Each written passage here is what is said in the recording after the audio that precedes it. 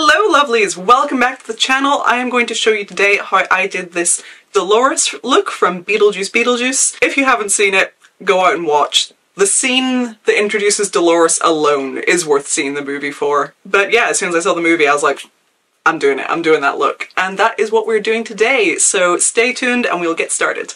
Okay, so I am just going to quickly do my base as I usually would. People have asked a few times about a foundation routine. There is actually one on my channel, but it is quite outdated, so I might do a proper one at some point. But I can just show you the sort of products I'm using right now. I don't have any like huge loyalties to these, they're just kind of what's working for me at the minute. Every now and again I change it up, but I have the e.l.f. Power Grip Primer, the pink one with niacinamide. What brand is this? Collection Lasting Perfection Hydrating Serum Concealer in number 2 Porcelain, and then the Milani Conceal and Perfect 2-in-1 Foundation and Concealer Alabaster. So I didn't know where the colour was on here. So yeah, these are like generally what I'm using for my base at the minute, but that's not what this video is about, so I will do that quickly and then we'll get into the actual tutorial. I'm not a fan of how this looks stark white on camera, because in the mirror and on my phone right now, because I'm also trying to do TikTok content at the same time, I can't multitask. This is difficult. Like, it looks normal. I look like a normal skin-coloured person, but on here it is very, very white, and I'm not sure why. Which, like, if that's what you're going for is great, but Anywho, oh, and my powder, this I have been using for a million years, is the NYX HD Studio Finishing Powder. It's like a translucent powder, love this one. I guess, actually, I'll probably take my lip piercings out for this as well. I'm not taking out my Medusa because I can't take it out, and my septum because it's a pain in the ass, but I will at least take these out so they don't interfere with the makeup. Okay, and while I'm doing the other makeup, I am going to pop on my Too Faced Lip Injection Extreme Lip Plumper Gloss, which I'm almost out of, and that's just so that it can like work and make my lips a little more plump by the time it's time to do the lipstick and whatnot. So I tend to just put this on, leave it for the duration of the eye makeup and whatnot, and then wipe it off to put on whatever lip product I actually want to use.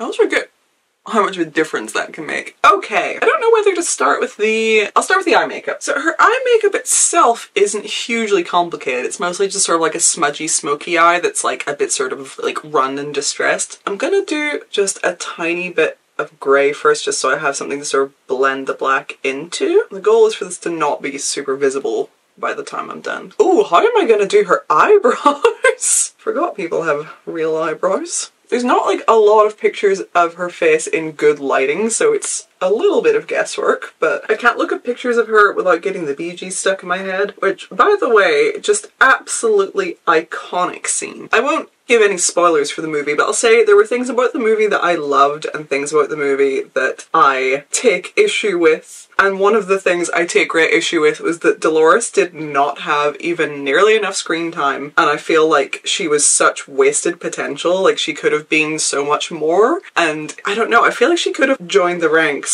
of Lily Monster and Morticia and, like, you know, all of the fantastic goth icons, but in the end the whole, like, it fell a little flat for me. Like, she just wasn't really utilized enough, so that was disappointing. Justice for Delores. Now I'm going to go in with black and just really pack it on in the beginning before doing any attempts of blending. And the good thing is this really doesn't have to be perfect because it is quite like smudgy and messy in the movie, so it doesn't need to be amazingly well blended. In fact, it's probably better if it is a little messy. I might stop trying to blend it quite as well as I was there.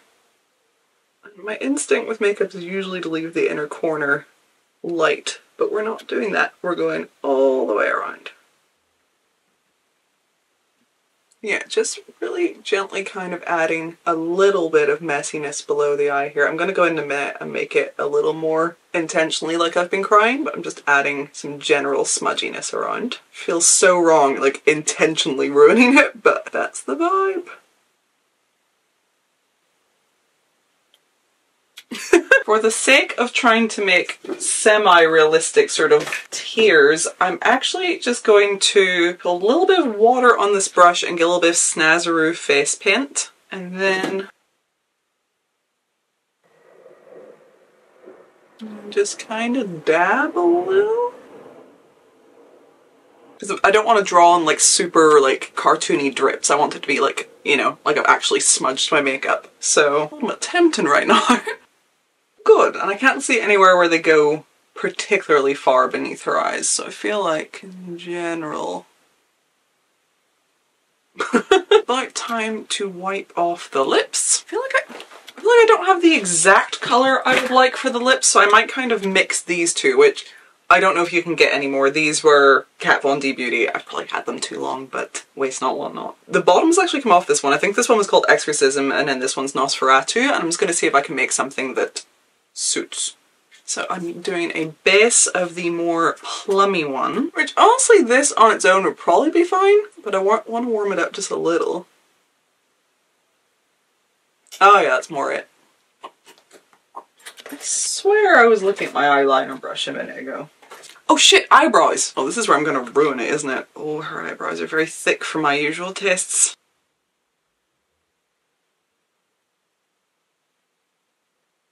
Mine might be a little more arched than hers, but I'm trying. Now I just have to try to do the other one.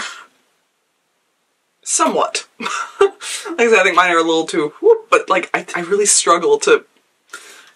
But I feel like a lot of people watching this probably have their own eyebrows and don't have the same issue.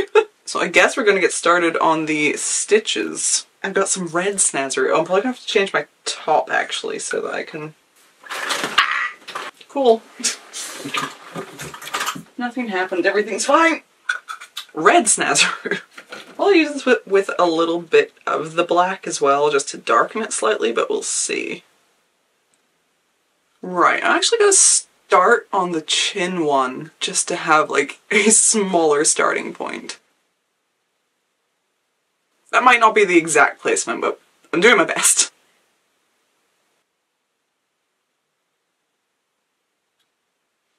Okay. Okay, I'm just gonna go in and sort of define that a little more.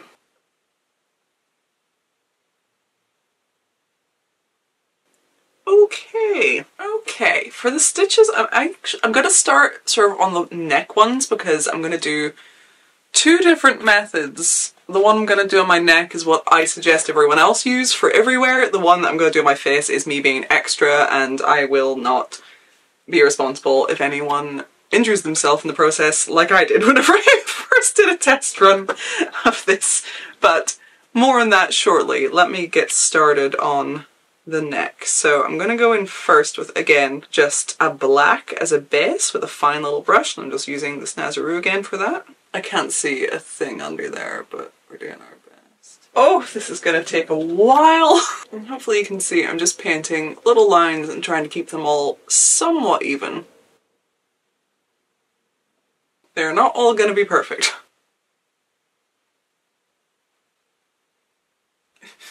This is really hard.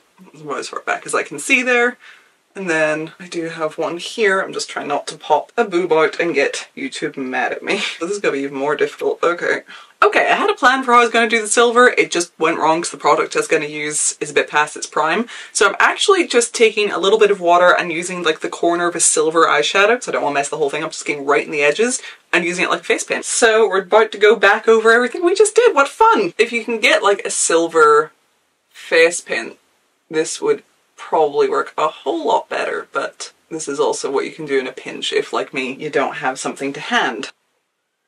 Okay, right, and then as I said, for my face, I'm going to do something a little bit different, and I'm actually going to be attaching actual staples to my face because I like to be extra. I don't think they even did that in the movie. I've had a close look and it looks like hers are just painted on, but I'll be attaching actual staples. I will not be stapling into my face. Please no one take a staple gun to their face and be like, XToxicTears told me to do it. No. No. That is not how I'm doing this. As I say, this is a thing just for me because I did actually cut myself trying to get these staples, and I don't want anyone else to get hurt, so the other effect works just fine. I am just a little over the top sometimes, so this is going to take me 1,000 years. Can you imagine if I was doing this for like all of it? I would be here all night. Okay, finally. Mascara. Get a little bit of the mascara kind of down in these smudgies. Not too much, just a little bit of extra distressing. Okay. Let me go sort my hair, change my clothes, and then we'll be back for the finished look.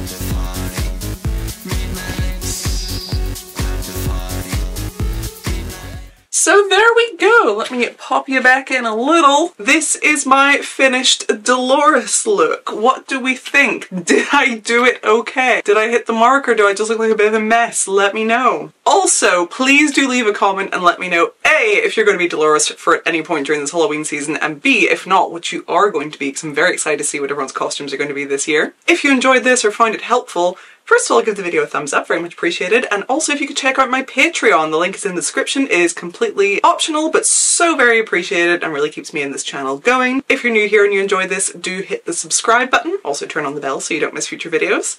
And I will see you in the next one. Bye, lovelies!